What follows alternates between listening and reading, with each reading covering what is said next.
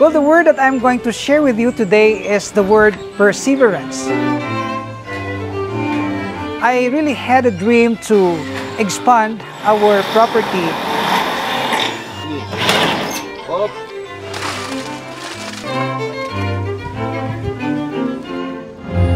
And have a good facility for our fish.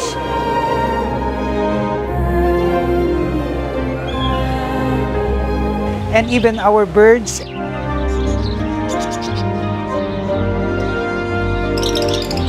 And the growing of these vegetables.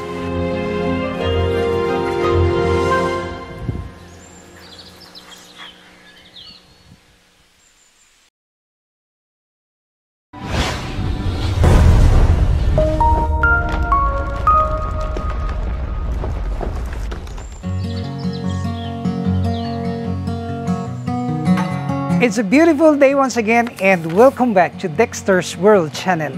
Well, the word that I'm going to share with you today is the word perseverance, because this word is really very applicable to all of us. In whatever things that we do, we have to persevere.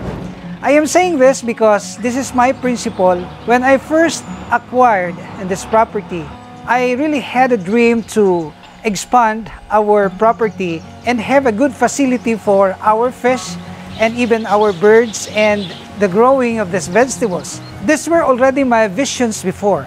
And I persevere, I do some effort, I strive hard, I do business in order to expand our property, and God has answered our desire. There were so many obstacles along the way, but if we have just the firm commitment to accomplish our vision, then all the plans that we have in mind will suddenly be realized. Well, it is not realized overnight. It took me some 10 to 15 years to materialize all my plans. And I'm so glad that we are now here and we have expanded our property. My dream to grow my own food through this lettuce farming, and also producing some quail eggs in the future. And we will make some cottages and maybe a big fish pond of this Japanese koi that makes this place so adorable.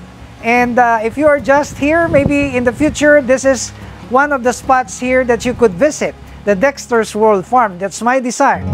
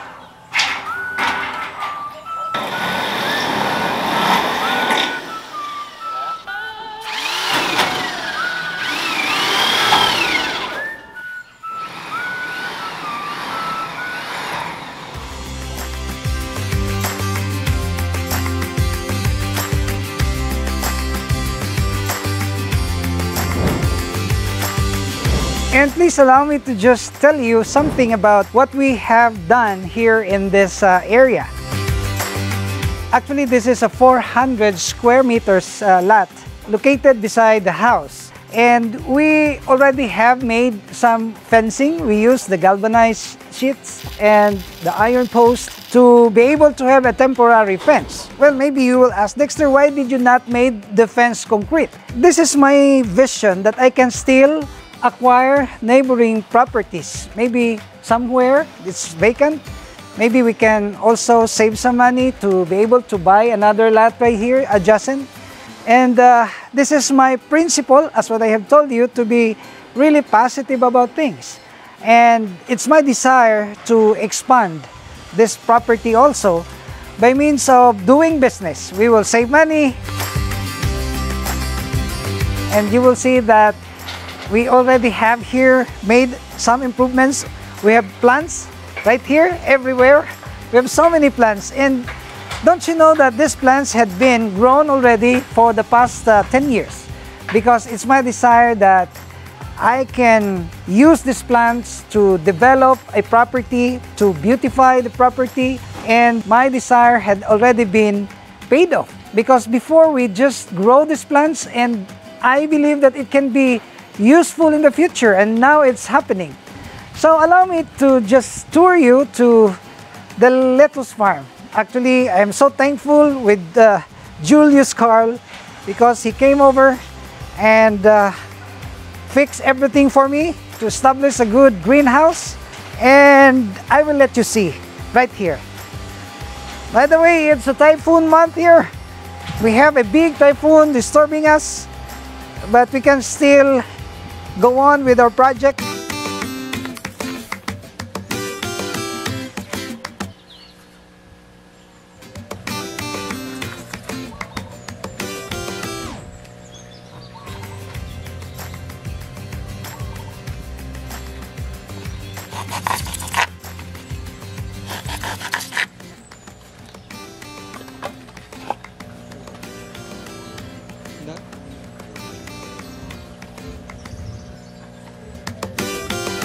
So guys, this is now the outcome of our project with Carl Julius, and you will see that the lettuces are already very alive. They have grown fast. They have recovered within just a matter of 3 days. And I'm so glad because the NFT system is really doing well. And let me tell you that we have a drum right there, the water source, and this water is mixed with nutrient solutions. And then by using the submersible pump, we lift the water over here, and then you will see that it's dripping down under, and this will now provide the food for our lettuces. And this system is called NFT. And you will see that this lettuce have leaves already. You see this one?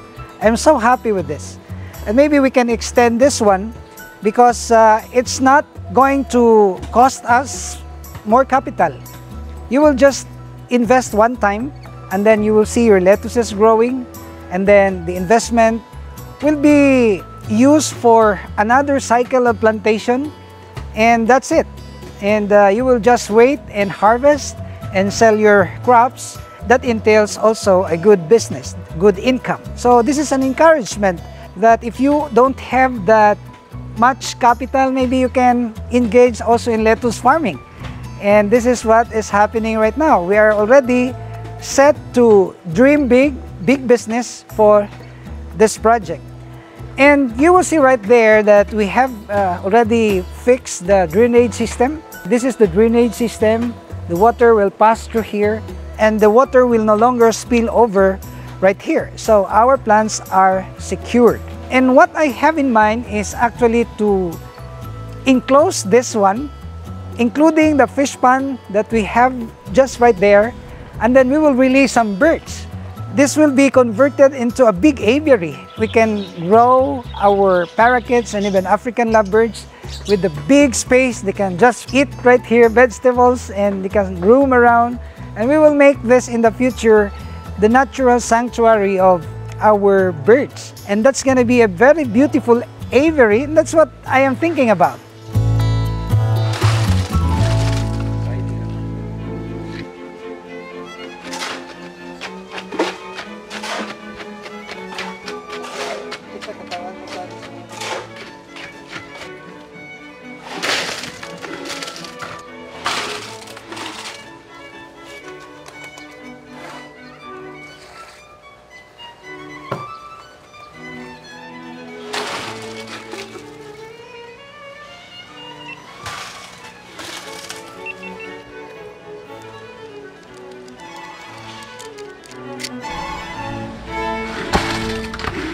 This area is our canal actually, and the water up there will drip down over here. That's why we made an effort to cover this one with concrete hollow blocks. I'm thinking about transferring our rabbits right here.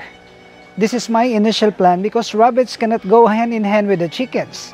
A small rabbitry could be suited right here. Maybe over there we will make a big aquarium where we can see monster fish right there. We'll just put roofings and the catfish will be placed right there. And this is gonna be an exciting thing that people can just go here and feed our animals, the rabbits. They can also learn from our lettuce farm, and they can also learn from our kois and many others. So this is my dream, and I hope this can be materialized for the next year, 2022.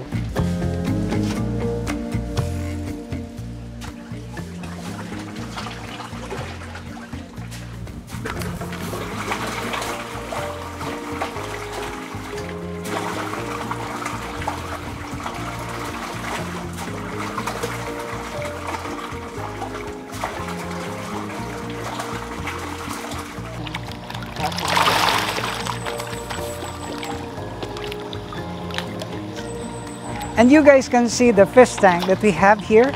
It's filled with beautiful fish.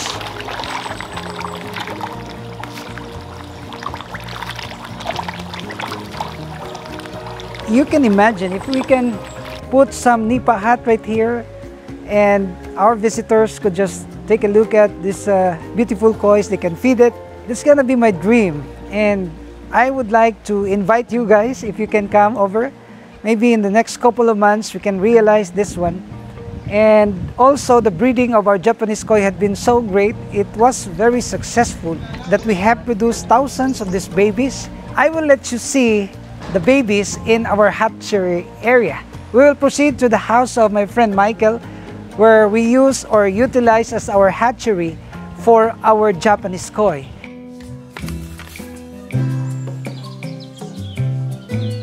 So finally, we were able to hatch our baby kois, and I'm so happy with the result because we hatched more than 70%. And the big female koi breeder can hatch more than 50,000. So you can just imagine if we can hatch 70% of the 50,000, that's gonna be a massive of these babies. And you will see that there are so many babies. And just allow me to repeat once more our tips on how to hatch your Japanese koi. Of course, the first thing is the spawning tank, very important, and your water pH must be between 6 to 7. And you will see that the space is so big. This has the measurement of 4 meters by 15 meters. And you will see that the depthness of the water is just around 8 inches because the Japanese koi babies would like to enjoy the warm temperature. And if you will put some deep water, then the water is really cold, and this will not good for the baby kois. And this is the ideal spawning tank for the Japanese koi, because if you will allow your koi to spawn in a small tank, then the chances are the fertility will be affected. So this is actually our method, and I don't know with your method, maybe you will adopt the artificial system.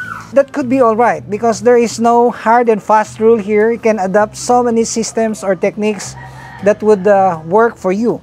But in our case, we normally put some shade in the spawning tank, and the half of it is an open space because sunlight is really very important for the baby kois. And you will see that the water is green, and you will also see that there are some algae that are developing here.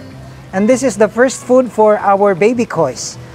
And if you are in the area where you don't have dapnya, of course you can still manage to hatch your koi if you are going to prepare a spawning tank like this.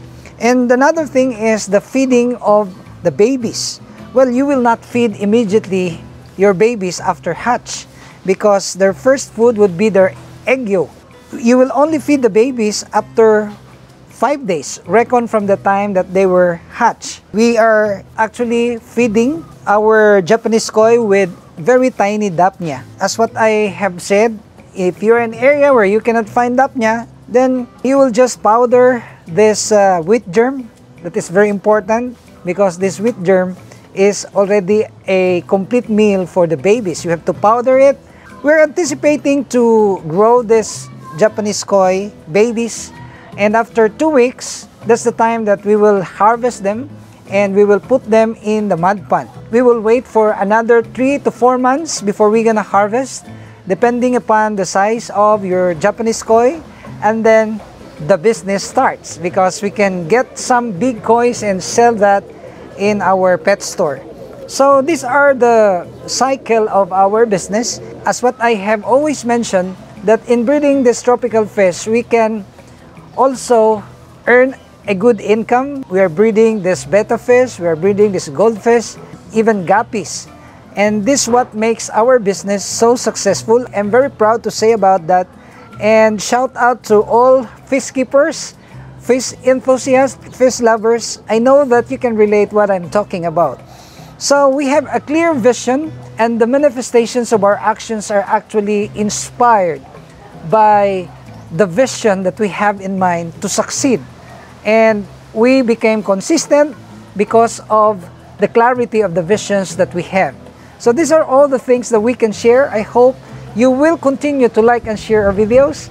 And if you are not subscribed yet to this channel, may I humbly ask you to please subscribe and hit that notification bell, because we're uploading videos every 3 to 5 days only here at Dexter's World.